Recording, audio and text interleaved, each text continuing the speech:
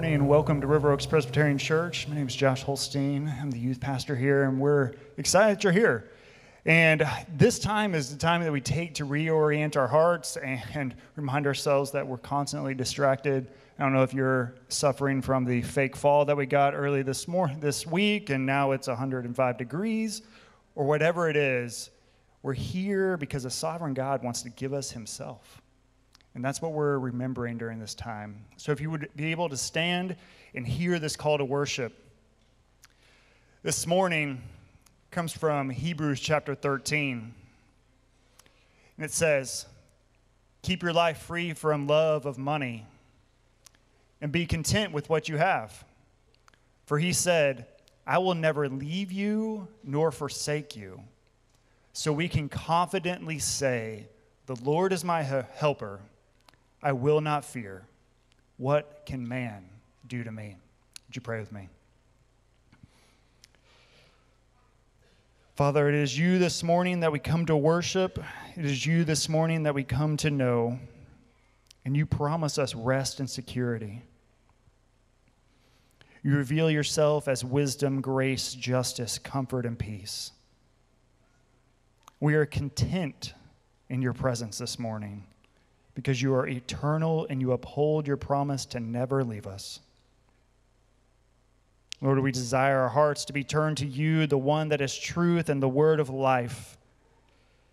And we come boldly to your throne this morning in anticipation for you to speak, in anticipation for your spirit to renew us, in anticipation for you to reveal yourself to us. Overwhelm us this morning with your majestic glory. Move our hearts to see that true joy is found only in you. We pray all this in your Son's most glorious name. Amen.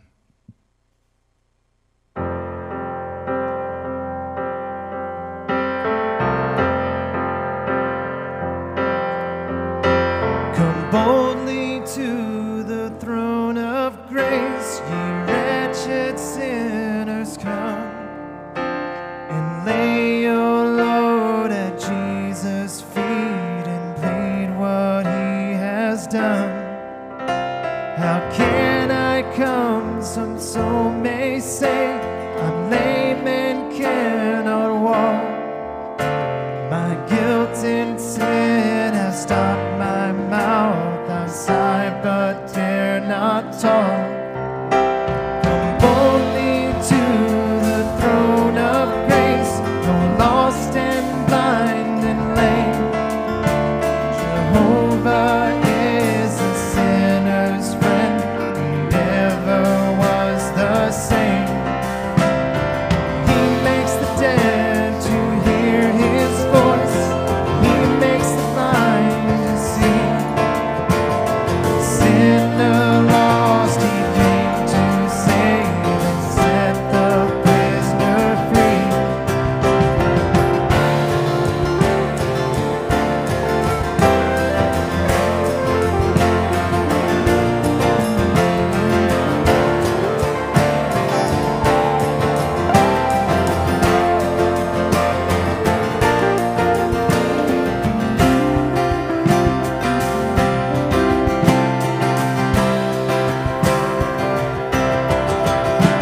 Come boldly to the throne of grace, for Jesus fills the throne.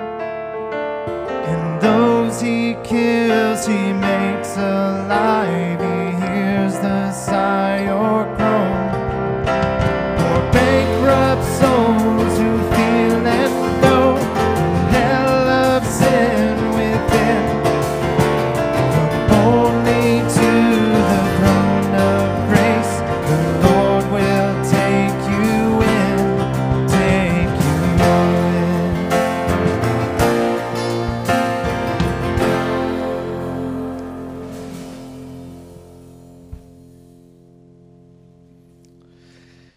We confess our sins not because we're unsure if God will forgive us, but because we're sure that he is a loving God and does forgive. And we don't want to hide anything from a God who's like that. Well, let's pray.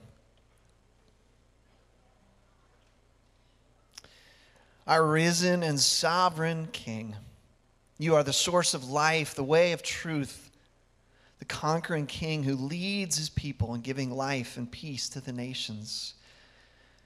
And we recognize, Lord, that you have created each of us in your image with a specific calling to serve you and to serve the world, doing the work that you have given us to do in schools, business, government, churches. But we confess, Father, that we have not often fulfilled our callings. Many of us, like Jonah, have run from your calling. Others of us have strayed from our call for the lure of more money. Still others of us have only given half an effort to fulfill the calling you've given us, giving up when it got hard or required faith and perseverance. Father, forgive us and renew us in our desire to follow you.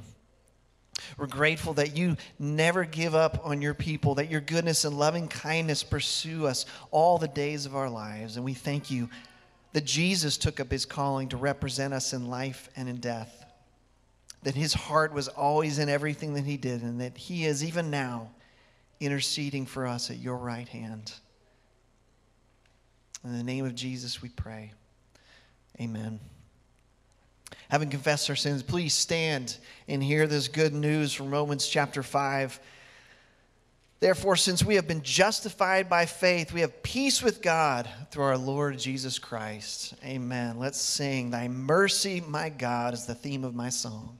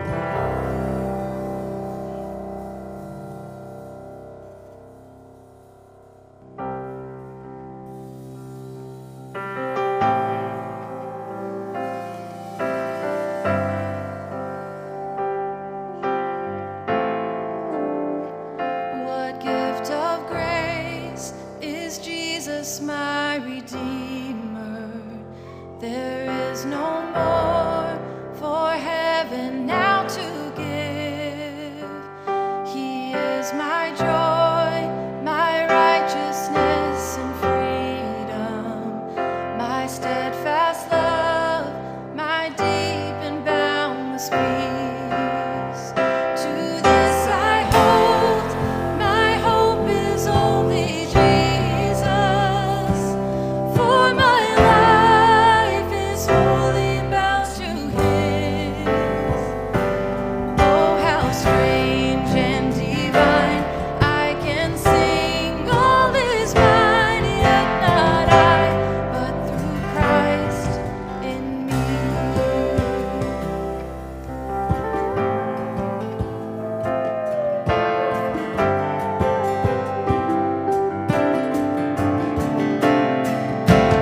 Night is dark, but I am not forsaken. For by my side, the Savior, He will stay. I labor on in weakness and rejoicing, for in my need His power is displayed. To this I hold, my Shepherd will defend me. Through the deepest valley He will lead.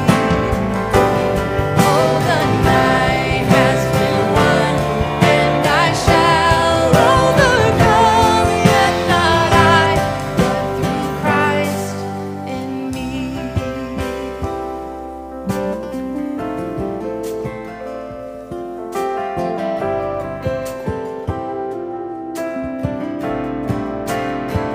No fate I dread, I know I am forgiven. The future sure, the price it has been paid. For Jesus bled and suffered for my pardon, and He was raised to overthrow the grave. To this I hold, my sin has been defeated. Jesus now and ever is my peace. Oh, the chains are released, I can sing, I am free, yet not I, but through Christ in me.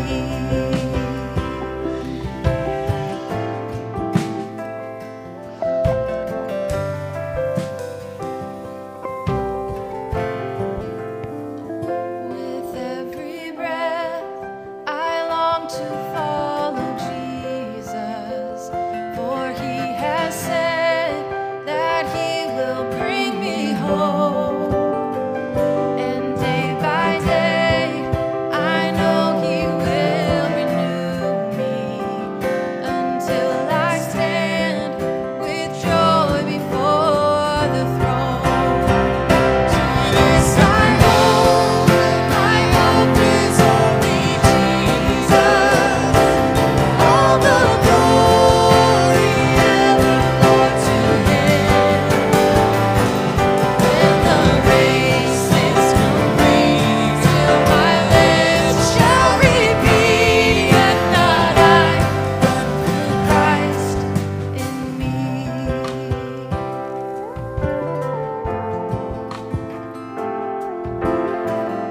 Thank you so much. You may be seated.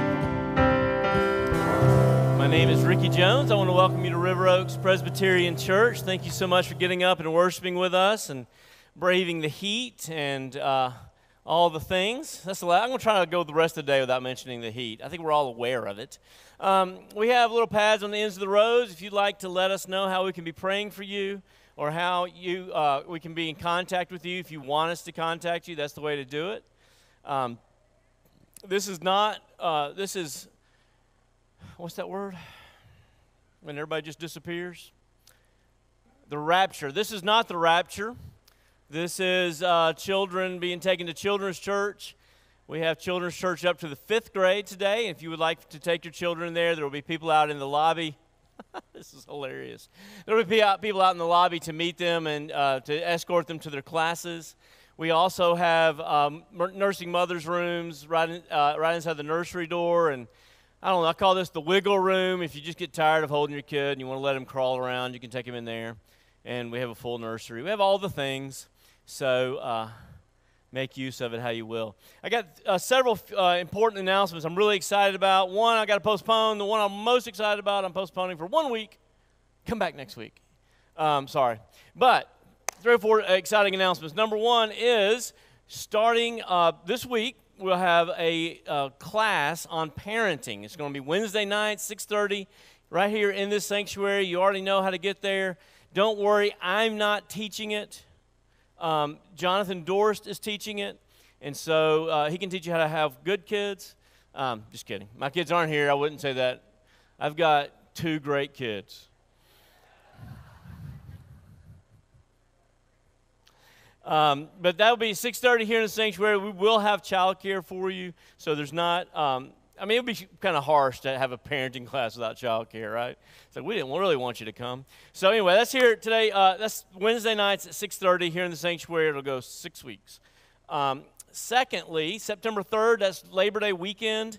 Don't come. If you come to church at 9 in the morning, you've done the wrong thing. We will have worship at 10:45 outside. It's supposed to be 83 degrees that day at 4 in the morning. And no, just kidding. It's supposed to be 83 degrees. It should be pleasant, we hope. And we're going to meet out in the Grove. We're not going to feed you. We'll have drinks for you if you want to stay and have a picnic. Bring your picnic lunch. Pick up some Jimmy John's on the way. And we will have that outside. One service, 10:45. And we're going to have several children make their profession of faith that day. So if your kids have been waiting all summer to make a profession of faith and take their first communion, then that will be an opportunity to do that. I would like to meet with them in my office before that to give them, just to ask them some questions. They don't have to understand the hypostatic union or anything, but just they need to know who Jesus is if they're going to eat his body and drink his blood. So ask them, make an appointment with me. You can reach out to me through email or text. Or I have a scheduler through WinWorks, or you can reach out to Brianna. Everybody's got access to my calendar. Jonathan has access to my calendar. Bianca has access to my calendar. Everybody's got access to it, so everybody knows where I'm doing and where I am. And finally, we also have elder nominations. This is the big Sunday, right? Everything's starting off. Elder nominations are open. We're going to open them up for about 4 weeks, and then I'm going to start training them. The ballots are on the boxes, the black boxes on your way out the back doors, and they will, on those, it reminds you what we're looking for in elders, and you can turn them over and write the names of men that you think would make good elders. These are guys that you would go to with problems, or guys that you think are raising their family well in the nurture and the admonition of the Lord. These are guys who you think are taking good care of their souls and would make good shepherds of the sheep. And so if you would like to nominate people, I would like to get 6 new elders. I would like to see the session grow to 12. That seems to be the magic number. And so I would like 6 new elders, and you are free to nominate who you will. And finally, a very important announcement. After what month is this? 8. After an 8-month search, we have found a new coordinator of women's ministry. We decided the job was too big that we separated it into 2. And so Charmaine Robbins has been duly installed and whatever, interviewed and selected by the session, approved by the session to be our coordinator of women's ministries. And Cheryl Owens has agreed to take about a quarter of the job and be our director of assimilation and women's greeting, and basically the job of making sure everybody has a good first impression. So let's give them a round of applause, please.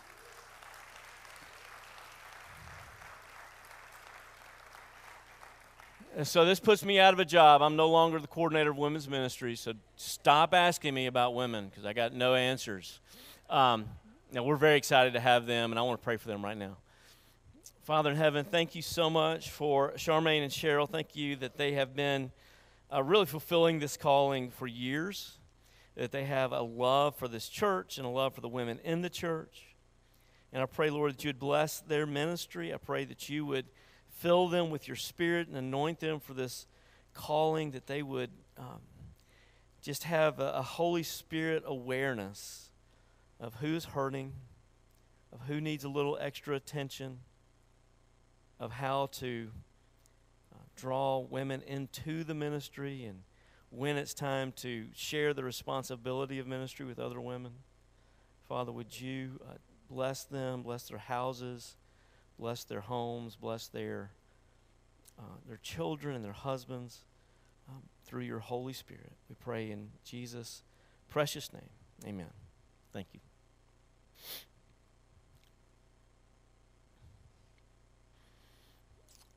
All right, so we're going to continue our series on just the frequently asked questions series, and this is the series we called, or I called, Three Lies and the Truth. The first week we talked about the truth, right? And basically the truth about the truth is that it exists. There is truth. We can know it. God exists. He's made himself well known. He's not hiding. He's not hiding under a rock somewhere so that you have to descend to the depths to find him. He's not on top of a mountain somewhere so that you have to climb to the great heights of Everest or whatever to find him. He is right here. He's within us, and he is all around us, and he's not hiding. But humans, we, the very pinnacle of his creation, we've suppressed that truth. We don't like that truth. And so we have exchanged the truth about God for a lie.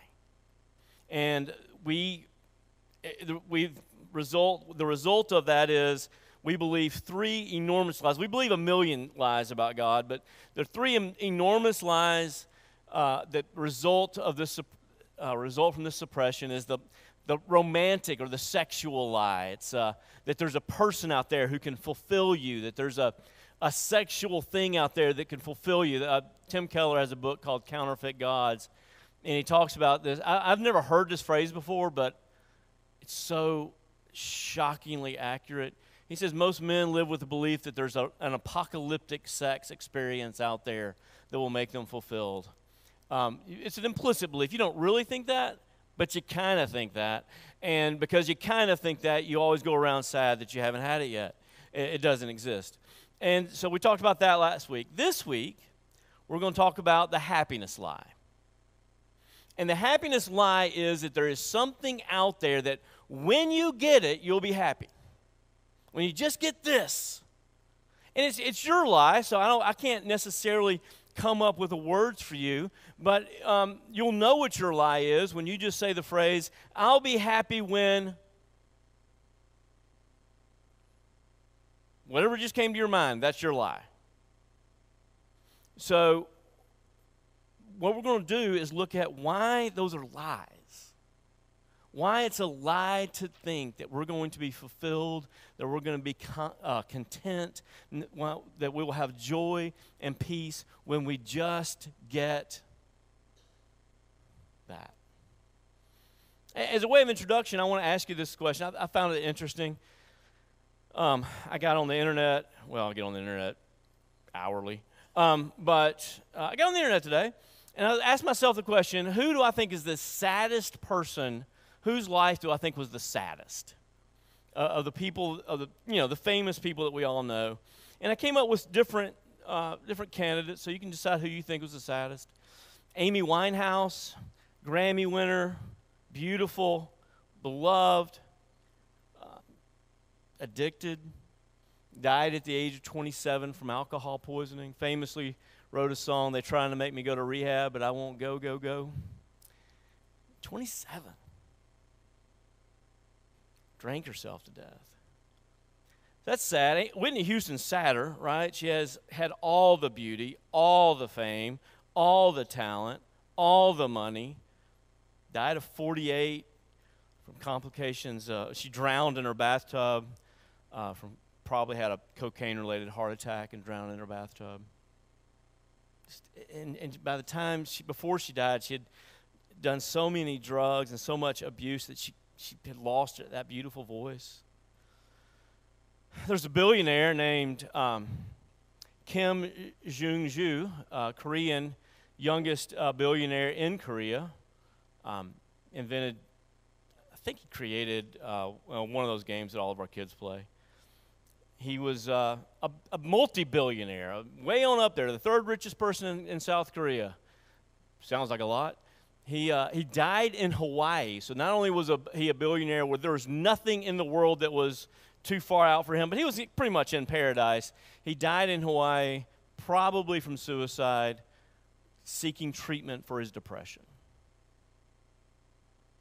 And then another one who honestly is my winner. You'll have to look him up if you want to know more, but his name is Ehud Lanier.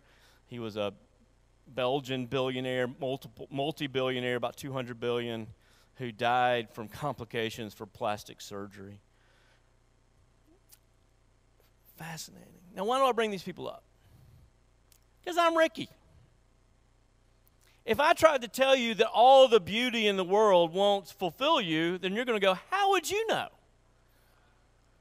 If I tried to tell you all the money in the world would try to fulfill you, you would be like, Ricky, you got 2 nickels to rub together. You're a thousandaire. How would you know? If I tried to tell you that all the fame in the world won't fulfill you, you would say, Ricky, you're the 3rd most popular preacher on 101st between Sheridan and Yale. How would you know? And so I bring to you these people, Whitney Houston, Elvis, billionaires, artists, and there were miserable people who found life so hard, so depressing, that they had to rely on continual drug use to survive it, and ultimately it killed them. And I'm bringing their ghosts in here in front of you to show you there is nothing out there that will fulfill you. It doesn't exist. The pursuit of happiness is a lie. Happiness is not out there for you to pursue. Happiness exists, and frankly, Christians should be experiencing it. I think the New Testament is clear that the resting place for the needle of a Christian, our needle should be resting on peace and joy, contentment. I mean, yes, there's going to be times of mourning. Y'all know, I know that. And there's going to be times where you struggle with depression, and I definitely know that. And when those times come, I just encourage you, if you struggle with depression, full court press. I mean, don't let it win, please. The only unbiblical wrong way to fight depression is to not fight it. Fight it, get healthy. But beyond that, the typical normative Christian position is peace, is joy, is contentment. And the reason for that is because we have everything we need. The Apostle Paul says, I have learned to be content as long as I have shelter, clothing, and food. I'm content. Leonard Skinner says, forget your lust for rich man's gold, because all you need is in your soul. If the Apostle Paul and Leonard Skinner agree, I think we're right. I think we're on good footing. So let's stand and read what the Apostle Paul says to us about contentment and how to gain it. In 1 Timothy chapter 6, verses 6 through 19. Hear the word of the Lord. Godliness with contentment is great gain. For we brought nothing into the world, and we cannot take anything out of the world. But if we have food and clothing, with these we will be content. But those who desire to be rich fall into temptation, into a snare, into many senseless and harmful desires that plunge people into ruin and destruction.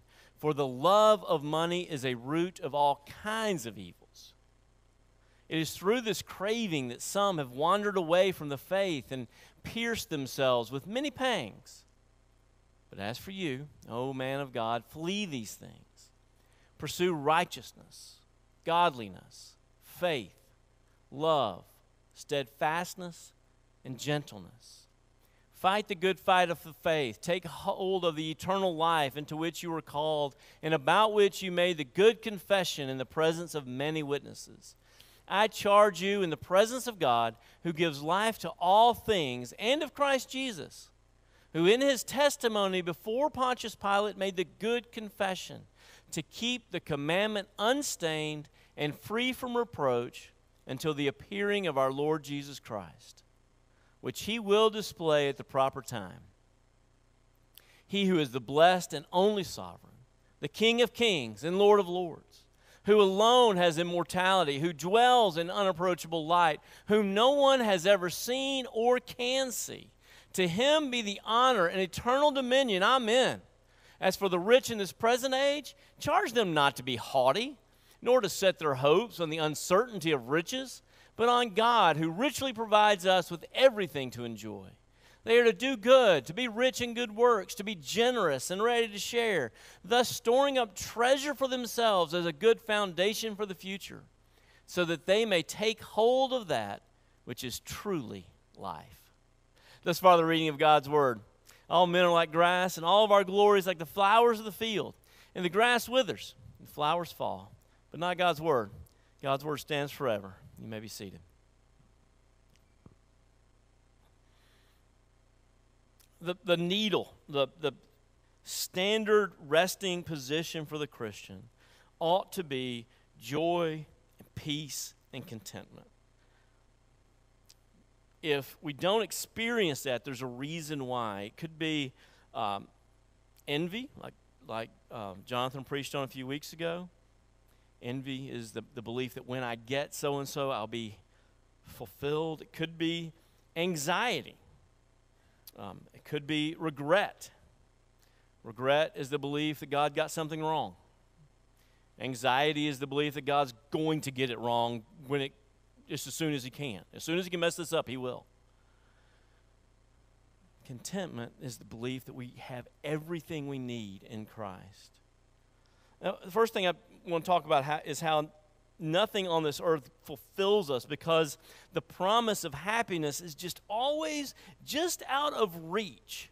And honestly, the happier people on the earth are the people who haven't gotten that thing yet, because they at least get to live under the deluded lie that when they get it, they will be happy. I mean, the most miserable people, the people I mentioned, are the people who got all that stuff, and they were still empty.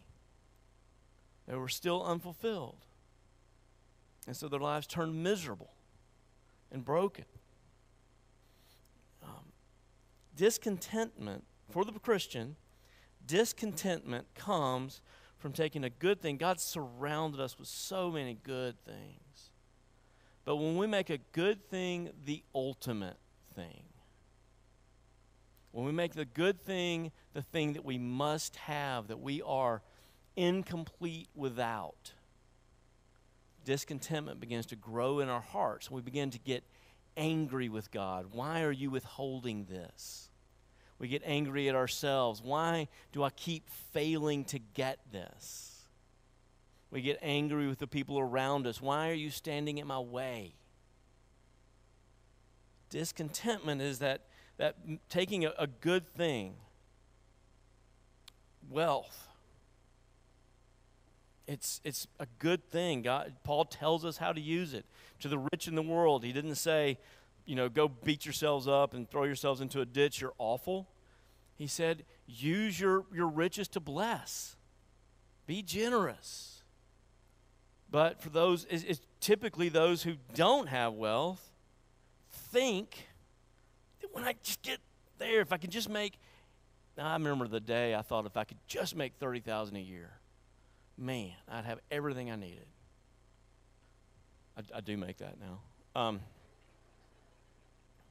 And I do have everything I need, but it's not the reason. Beauty, a good thing. Song of Solomon is a long poem that Solomon writes about the beauty of his wife. Beauty is a good thing, but it's fleeting. You probably look the best you're ever going to look right now.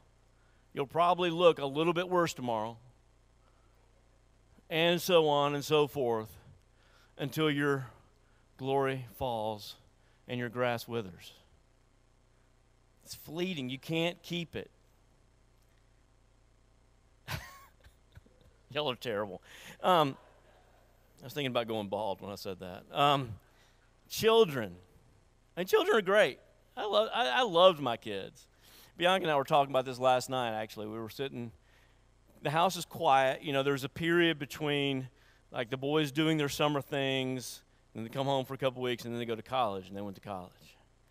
And we're like, it's fun having an empty house, isn't it? And then Bianca felt guilty, and she said, well, I miss my kids. I said, yeah, but we don't have kids anymore. Yeah, sure. 8-year-olds were great. If I could trade in my 20-year-olds for 8-year-olds, I'd probably do that. But kids grow up, and kids disappoint, and kids make terrible decisions, and they break your heart daily. Marriage. We talked about this at length last week, so I'm not going to go that much into it, but what we discovered last week, what we talked about last week, is that yes, being single is always hard, and sometimes it's devastating. And marriage is always hard, and sometimes it's devastating. And I don't care how great your marriage is, it's going to end in one of two places. You're either going to get divorced, or your spouse is going to die, or you're going to die. And both of those are terrible. I made a new friend last week, and while I was in her bedroom talking to her, she mentioned her husband and how she always has her husband with her, and then she pointed to the urn on the bedside table. I was like, oh, I guess you kind of do. I think she would, trade that. Success, status. Once you get there, you find that it only brings more responsibility. There's this great lie that so many of my friends have lived under, at least for a time, this thought that, okay, well, I have to work 60 hours a week right now so that I can get promoted. And when I do, then I can have a normal, healthy work-life balance. And I don't know of a promotion that requires less hours of work. I'll be honest. It could be out there. I haven't seen it yet. So just you can quit lying. And for those of us who pretty much have what we need for a comfortable life, then the worry becomes security. Security. What would that even mean? That I don't lose anything I have, that my children don't grow up and disappoint me, that no one I love gets hurt, that nothing I have gets taken away.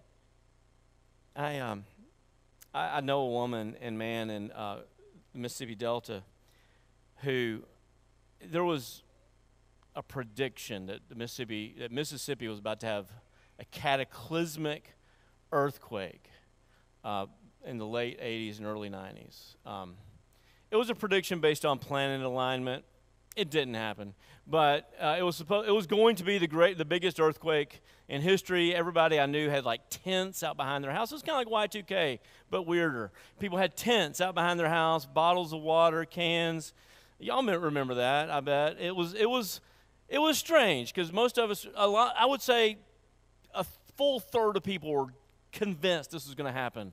And a friend of mine, he wanted to drive across the Mississippi River to get to Arkansas, and his wife just absolutely would not let him because the earthquake might happen when they were on the bridge.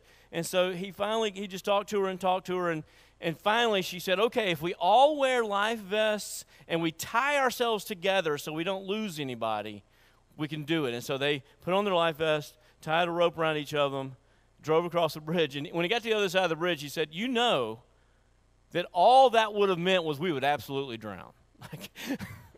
What that meant was we weren't getting out of this car, not in the best case scenario. So security, holding on to it. None of those things are real. None of those things actually can be held. None of them fulfill us. And the most important reason why none of them fulfill us is you were created for so much more. The reason why you think those things can fulfill you is you haven't begun to scratch the surface of who you are. You are the image of the immortal God. You were created for Him. All those other things that you are looking to fulfill you, they were just created for you. You weren't created for them. They're just for you to enjoy. They're for you to use to bless other people. They're not ever meant to satisfy you. You were meant for so much more. You are the image of the immortal God. You are, let me say this. This is the bulletin from Tim Keller's funeral. If you would like it, I would be glad to share it with you. It's beautiful. And he has this quote in it. He from C.S. Lewis. He says, "He will make the feeblest and filthiest of us into a dazzling, radiant, immortal creature, pulsating all through with such energy and joy and wisdom and love as we cannot now imagine. A bright and stainless mirror which reflects back to God perfectly His own boundless power and delight and goodness. The process will be long and in parts very painful, but that is what we are in for. Nothing less. Nothing less. You're created to be immortal. You're created to be glorious. The existence we now know is a flimsy, almost see-through dream compared to what we have before us. We're created to be temples of the living God. Temples of the living God. And that's what I want you to see and to think about and meditate on. What do you already have? If you want to deal with this discontentment, if you want to deal with this lack of joy, if you want to deal with this lack of peace, then meditate on what you already have. You are Christ in you. See, and this is hard, but we're going to spend a lot of time talking about it this fall. God could not dwell with men, with humans, once they were sinful, right? And so He cast Adam and Eve out of the Garden of Eden. You know that story. And He begins working with them because that was His desire. His desire was to dwell with us. And so He begins working with them, and soon, not long after, once He calls Moses, He has them build a tabernacle. And the tabernacle is filled with the glory of God. And because it is filled with the glory of God, only Moses was allowed to go in. And there was like a big tornado of glory in it. Big enough that the entire nation of Israel could be shaded by its cloud in this day and be lit up and warmed by its fire at night. And they dwelt with that for years until David comes along and he asks to build a temple, and Solomon builds a temple, and once the temple is finally built, the glory of God falls on it. Solomon dedicates it, and the glory of God falls on it and fills it, right? And the priests have to leave. They have to run out of there. They can't, it's too great. They can't stand to be in the presence of this glory that fills it. And we it wasn't always like that. Priests did have to go in and out, and they did make sacrifices there. But we have different glimpses of times when God filled it. Remember, Isaiah went to the temple, and he opens the door, and he walks in, and he sees the fullness of God. The train of his robe fills the temple. He's hidden by great smoke. He's got angels singing out to him, "Holy, holy, holy." And Isaiah can't stand to be in the presence of it, and he cries out, "Oh no, woe is me, I'm undone." And the angels come to him and take away his sin and allow him to stand before the Lord's presence. Get a sense of that. Try to just imagine a light that's so bright that you would have to flee from this room. Now, hear what the Apostle Paul says about you. He says that he is praying for you that you would know God in all His fullness. Ephesians 3. Sorry. I don't have it marked. I want to read it to get it just right.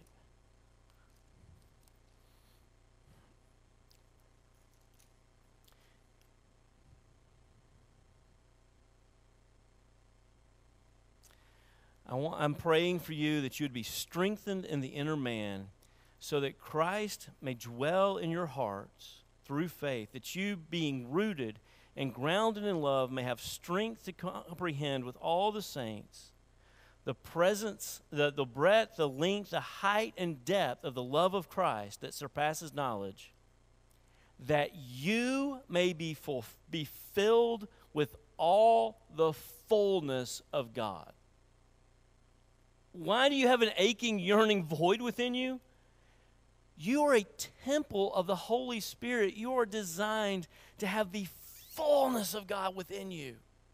And our calling is for us to walk around like that until we bring blessing and the fullness of God into every setting we walk into, so that eventually this entire earth is sanctified and the fullness of God can dwell amongst us again.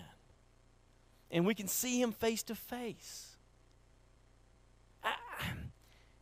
You need to meditate on that. It's so easy to forget that. It's so easy to just kind of go, yeah, fullness of God. But what I really need is a peanut butter sandwich. Don't laugh. I say that to myself every night at 9:30. The fullness of God dwells in you. And we are becoming more and more beautiful and transformed into His image just by beholding His glory.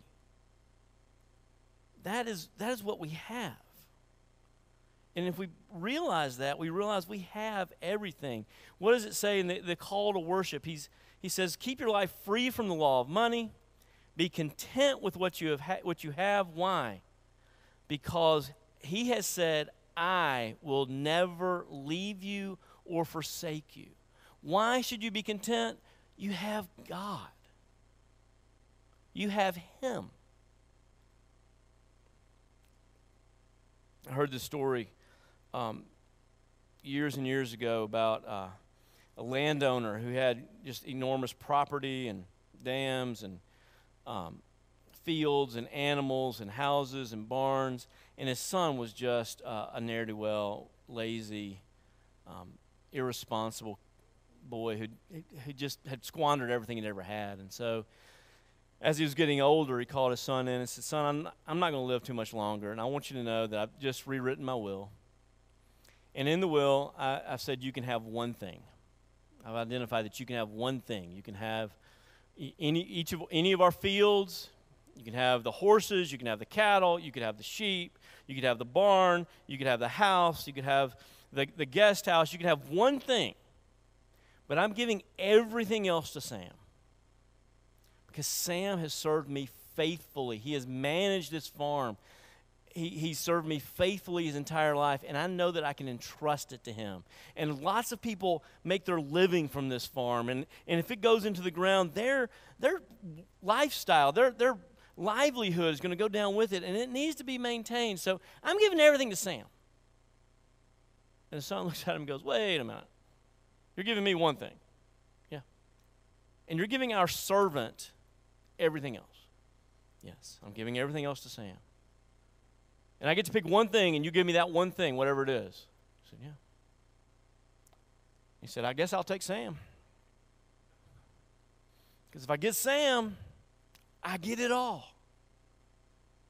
And that's the gospel, that once we take Christ, once we receive Him, once we know Him, we've got it all. And we can believe that whatever it is that we don't have, those things that are just out of reach, they are just out of reach because the Lord of the universe, who loves us so much that He gave His only Son for us, doesn't think we need them right now. And whatever it is that He's given us, we know that He has given it to us because the Lord of the universe, the all-wise, mighty God of the universe, who loves you so much that He gave His own Son to you, He wanted you to be the steward of that right now. And then that begins to transform our life. And so we go into this day-to-day battle of enjoying what we have without becoming slaves to it. And the Apostle Paul in Philippians 4, he says that he's learned the secret. He says, I'm not talking about being in need, for I've learned in whatever situation I am to be content. I know how to be brought low, and I know how to abound. In any and every circumstance, I have learned the secret of facing plenty and hunger, abundance and need. I can do all things through Christ who strengthens me. I can be in any circumstance, abundance or need, and be content. And how does he do that? As you read his story, you realize that he poured out everything that he had for others. And I really do think that's the key. You see, you can't practice a negative. You really can't.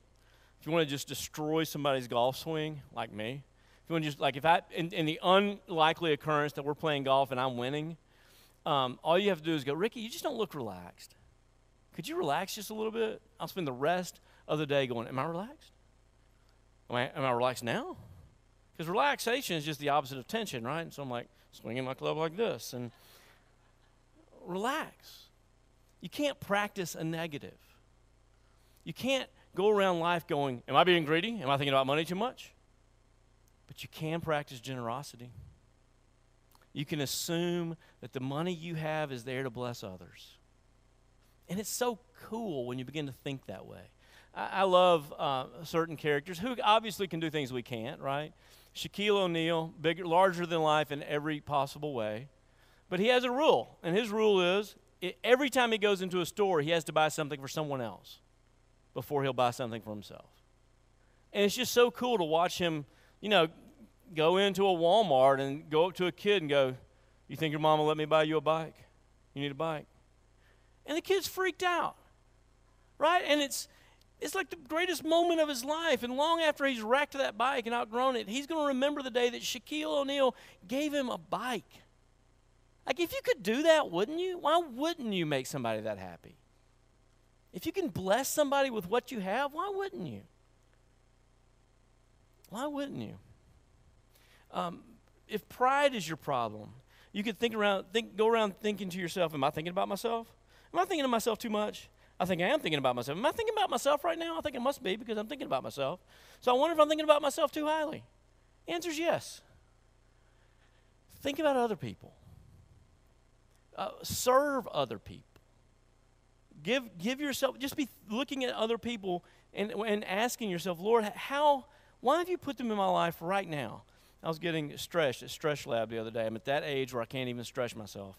And this sweet girl who was stretching, we were talking, and she was talking about her morning and and she just thought it was funny. Like, her car broke down, and so she had to take an Uber to work, and then she forgot her purse, and she had to Uber back to the house and then back to work. And then we quickly did the calculations, and I said, are you going to make enough money in this day of work to pay for that Uber? And she goes, I don't know. And I had money in my pocket, and so I gave it to her. Why not? I had plenty. I had a car. My car has gas in it. I didn't have to Uber to work that day. Why wouldn't you? Serve somebody else. That's what Jesus said. He said, I didn't come to be served, but to serve and to give my life as a ransom for many. If work is your issue, sit down with your wife and just set the hours. Keep the Sabbath day holy. Take a day of rest. Take one day a week when you're not going to work. And if your job won't allow that, you might need to find another one. If your spouse is just not everything you think she ought to be or everything you think he ought to be, stop trying to manipulate them to make yourself happy. And start trying to serve them. Serve them with your body, as the Apostle Paul says. Serve them with your whole self. Paul Tripp tells a story of a couple that went to a counselor, and the counselor said, y'all need to start having a date night. And said, all right, we're going to have a date night. And so the husband reserves a suite at the nicest hotel in Philadelphia, and they're getting this really expensive dinner. And, as the main course comes, the wife's been kind of looking for a time, and finally she says, well, don't you think it's time we kind of started talking about some of the things we do to hurt each other? And he stands up and yells, I'm spending hundreds of dollars on you tonight, and you want to ruin it by talking about that? He wasn't spending anything on her. He was spending it on himself. He wanted her to make him happy. And so he's trying to trade off some of his money to get that. Look and see what your spouse actually needs. I just read the coolest book. I know y'all are sick of hearing about it already, but How to Stay Married by Harrison Scott Key. I'm going to keep talking about it till you've read it. And he just, has a chapter where he talks about, I knew I wasn't a perfect husband, but I was pretty good. And then you read the chapter that his wife wrote, and she says, I was miserable. For 10 years, I was absolutely miserable, and he never once noticed. Actually care about the other person. Don't raise your children to be marks of pride for you. I know that feeling. I know how bad it makes you look when your kids act up at church. You think nobody actually cares. Nobody. But you do.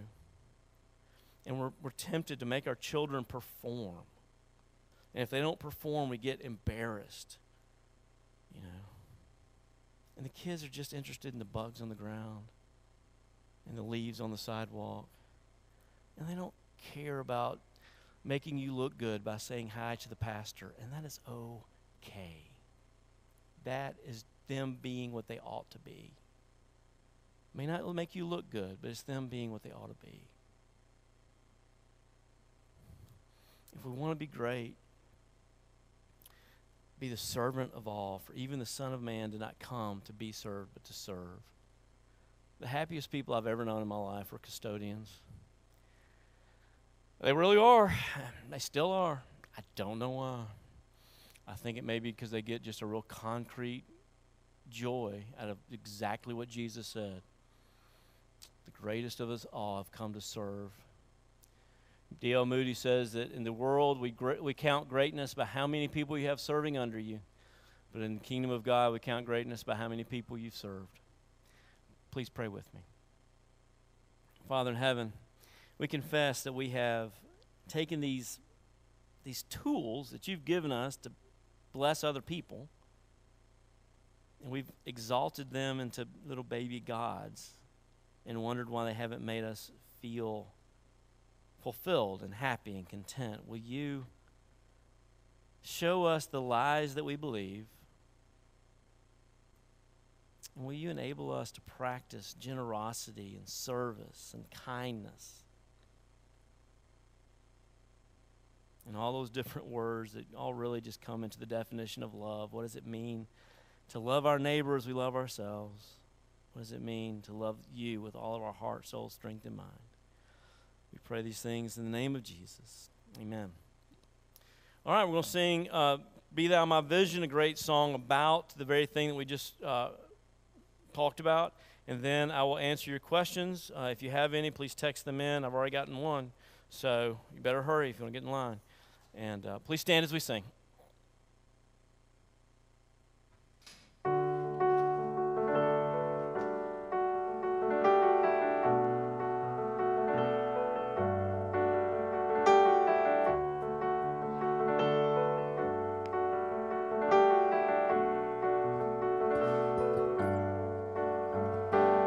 Be thou my vision, Lord of my heart.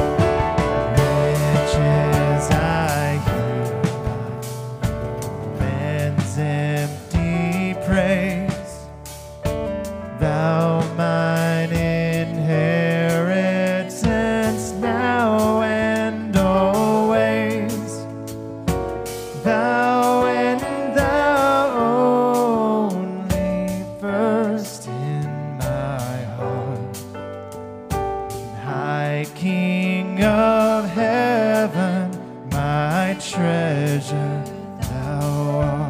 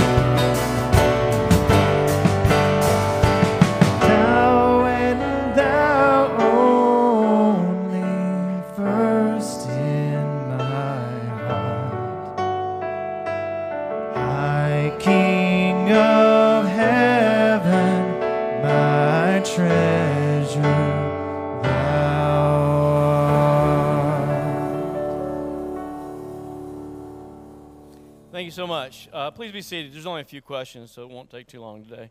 Make up for holding you late last time. So first off is one I do want to address, because I know some people were confused by it last week, and I just want to be very clear. Were you saying last week that we don't need a personal relationship with Christ? Absolutely not. What I was trying to say, and obviously failed at it, was that in order for you to experience the fullness of a healthy life, a healthy spiritual life now in this world, you need to be in the church. You need to be, that's what the church is for. We are the body of Christ. If you want to be united to Him and live a life united to Him, or that you need to be part of that body, joined to Him through the ligaments and the blood vessels and all the things that are mentioned in Colossians. If you want to be, you need to be part of His blood and bones, part of His flesh and bones, as listed in Ephesians 5. But all that starts with your personal relationship with Jesus. You can't have a relationship with the church without being one with Christ first. So that's where it starts. I'm sorry if I was unclear. Second, how can I serve someone well when they seem willing to hurt me? Letting somebody hurt you is not serving them. Actually, you're allowing them to sin, and you never want to allow someone to sin.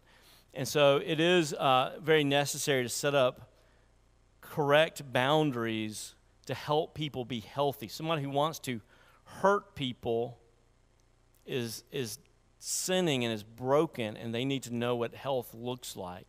And so if it's your boss, if it's somebody at work, if it is your spouse and they are hurting you, then you need to find a healthy boundary. And that may mean withdrawing for a time, explaining what is and is not okay. That is serving somebody. It's not, if an alcoholic comes to you begging for a bottle of whiskey, getting him a bottle of whiskey is not serving him. Telling him that, you need water and life and freedom from this addiction is serving him. Serving people is not always giving them what they want. I would say it's giving them what they want about half the time. But, without knowing the specifics, I can't really jump into that one much more than that. For those of us who are prone to people-pleasing or codependency, how do we keep our motives for serving others on God rather than on trying to earn others' approval or failure? And again, I think it's the same thing. You need to take a step back, and this is why you need the body of Christ, and you need advice sometimes. And you need to be willing to accept that advice. My 30-year-old son keeps showing up asking for money and leaving. Somebody else, not you, you'll always make the wrong decision.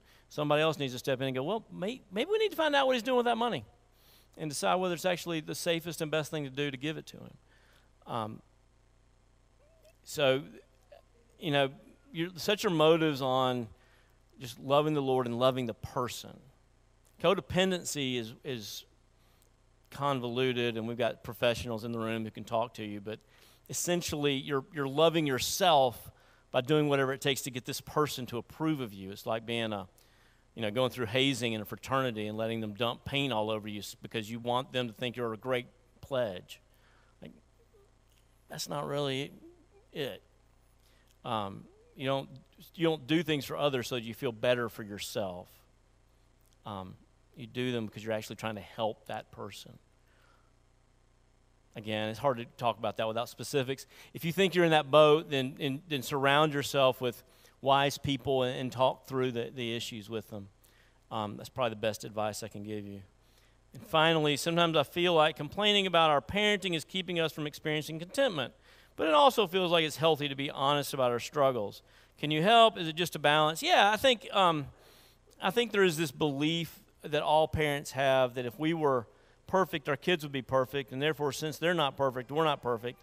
And it's always easy to beat ourselves up. And God doesn't want you to beat yourself up. And so I would say 2 or 3 things about that. One is, nobody in here is a bad parent. Okay, y'all are all great. You're in the top 5% of parents in the world. I know a lot of bad parents. I know what they look like. You're not bad parents, okay? If I thought you were being a bad parent, I would tell you, you're great. Y'all are fine. You really are. And all you can do, you have to minimize your expectations. You can't, it's not your job to turn your child into a Harvard grad who's, captain of the football team.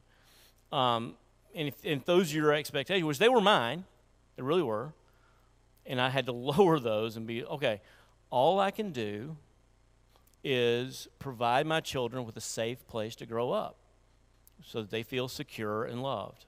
That's it. I know there's a whole lot more you think you can do. You really can't. Give your children a safe place to grow up where they feel secure and loved, and you're in the 99th percentile. That's all you got to do. If you're a dad, your life is so easy. Come home at night. Don't scream at anybody. Don't hit anybody. That's kind of it. Mom does all the hard work, heavy lifting. You just kind of provide the, overarching thing. Just don't hit anybody. Come home at night. I'll narrow it down to 2. I'll let you yell from time to time. Not too often. But you really, and the other thing, we just kind of expect perfection from ourselves. And we're perfected in Christ, not in parenting. So you are perfect. You're not what you think you ought to be. All right, what practical thing can one do when they know that more things will not make them happy, to move to living as more things? What practical things can one do when they know that more things will not ultimately make them happy, to move to living as more things don't make them happy? Jesus said, sell something and give it to the poor. I think that's a great idea, actually. The next time you want to go buy something for yourself, don't. Buy something for somebody else instead. I think that actually kind of frees you up. And you have to kind of figure out what it is, right? I know one person who went a year without listening to an Ole Miss football game on the radio because that was his ultimate thing. I know people who've decided to go a year without buying clothes because that was their ultimate thing. You probably need to sit down with someone who's close to you and discuss what's our ultimate thing and how can we change that for the glory of God. So I want you to know freedom in that. 10:15, please stand.